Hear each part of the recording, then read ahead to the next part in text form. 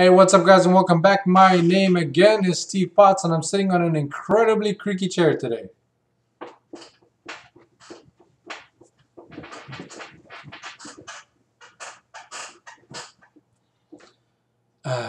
Anyway, today we're going to talk about this thing behind me, or the lack of this thing behind me, and by that I am referring to, if I turn this feature off quickly, this green screen over here. See this?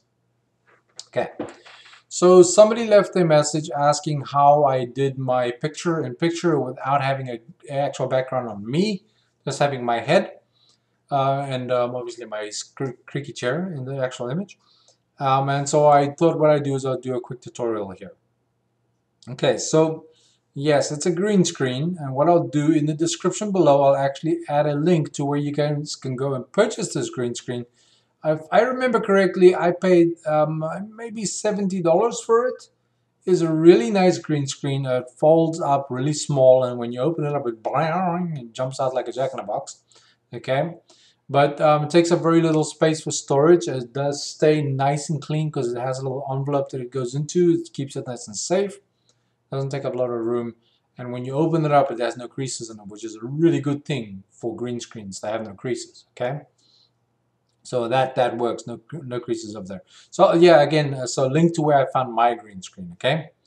So how I set up my green screen is very simple. Now, a lot of people hear green screen and they think, ooh, this is VFX, this is expensive, it's tricky. It's none of those things, believe me. Okay, if I can do it, you can do it, okay? First of all, green screen is approximately 4 feet behind me, so when I reach back, I can just touch it. Okay, the reason why I have it that far back is so that the lights on either side of me have enough room to wash light not only on me but past me onto that green screen and then actually wash out any shadows. So see, this light creates shadows and that light creates shadows, but together they cross over each other and eliminate the shadows, okay? So the lights are video lights, 5200 Kelvin, which means they're full color spectrum light bulbs, means they're as pure white as you can get. Compact fluorescent bulbs, those are the ones I like to use. Some people like to use LEDs. I don't really like LED lights. They make people look too plasticky. Okay, they don't have any flicker in them. That's a perfect aspect of them. Compact fluorescent, as long as you're 60 hertz. And your hertz match your lights hertz, and very sciencey stuff, but you shouldn't see a flicker in your actual video, okay? 5200 Kelvin means it's as pure white as you can get, and you want white light to hit your green screen because you want it to reflect back as green as you can get off that chroma green screen, so that it makes it easy for your software to be able to key it out. And yes, we're using Camtasia to key out the green in my actual green screen, okay? It's in Camtasia. If you can do it, it's right there. Okay, so far we have a green screen and we have two lights. Play with your light settings, your light placements, so that when you look at your camera footage, you don't see a shadow on the actual green screen. It's important because that black shadow on the green screen will make it very hard for the software to be able to key that part out, and it'll ruin the effect for you, okay? My personal preference is to have a tungsten light, an actual tungsten light, you know, with a filament in it, right? Not compact fluorescent. Just a little bit ahead of me, a little bit up. That actually does shine a little bit more of a warmer light on me if I hold my light over there. My hand over there, maybe you'll see that. See very white light and very golden light coming from this direction.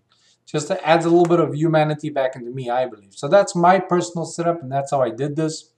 In Camtasia, once you have recorded your screen footage, right, or actually before you start, go and actually have a look at your settings. You'll see it allows you to import your webcam footage, and that's all I'm using. I'm just using my webcam to put the image in image, okay? So I'm importing my webcam footage at the same time as recording my screen. And if I look on that, I see, okay, no shadows or anything like that. I'm currently recording with my webcam at 720p at 30 frames per second. Those are my settings. Then once you have all of that, you start recording your screen, and when you're done and you go to editing, you just drag your in-camera footage up a little bit, highlight it, and then all you're going to do over here, you're going to come over here to where it says remove color, right? And you're going to click on that. You're going to take the pipette, and you're going to go to the background. I'm just using this as an example, right? Show you how it works. Go to the background footage or image of your in-camera stuff, and on the green of the green screen, you just click on that.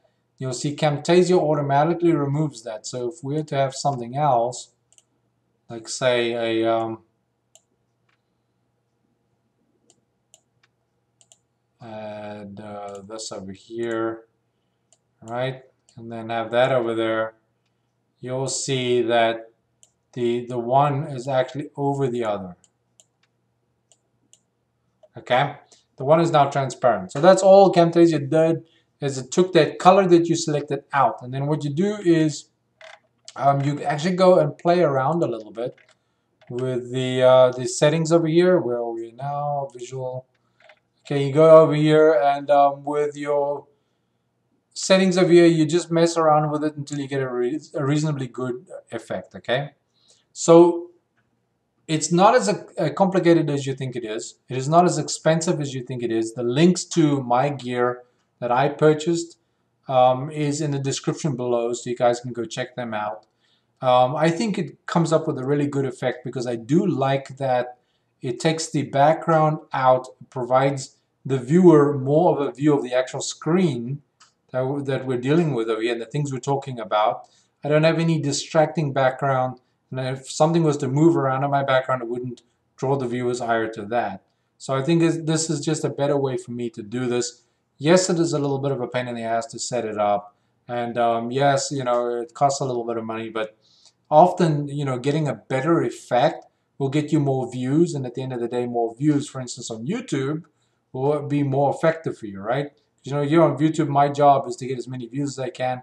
That's how I make my pittance, okay? So more views equals more money. And if you don't know, I'll tell you, YouTube, the income I generate from YouTube is actually purchased my video lights and my green screen for me. I used to have very crappy things before this that I made do with and struggled with. And now I can basically tell you guys, don't bother struggling, man. Just go spend the money, because YouTube is going to give you that money back if you're on YouTube. And if you're in any marketing, you know, you will actually sell more products. Your videos look better.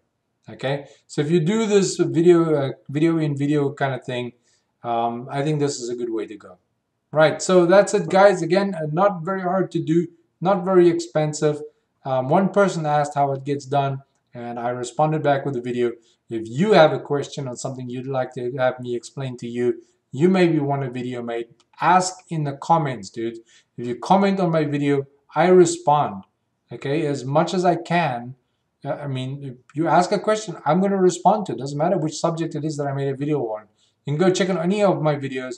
For the most part, if people ask questions, I'm responding. I'm always trying to be as helpful as I can. And the reason for that is because I just hit 1,560 subscribers, and I am so blown away. I never thought that that would happen. Okay, when I got first 400 subscribers, I was blown away by that. And then it became 1,000 subscribers, and I was blown away by that. And now I'm at 1,560 subscribers, and I'm blown away by that again. I am so grateful that you guys take an interest in my videos. And if you haven't subscribed yet, man, if you like Camtasia tutorials, I do those. If you like anything to do with video, I like to talk about video stuff all the time. If you like to talk about video gear and stuff like that, I basically am stuck at a low budget video production. So I'm not going to be dealing with those really expensive Canon cameras, really expensive, you know, like the G4s and stuff like that. I just don't have the money for that. Believe me, if I did, I would be doing that too, but I don't. So, yeah, done. Anyway, guys, green screen, not as hard as you think. And Steve out!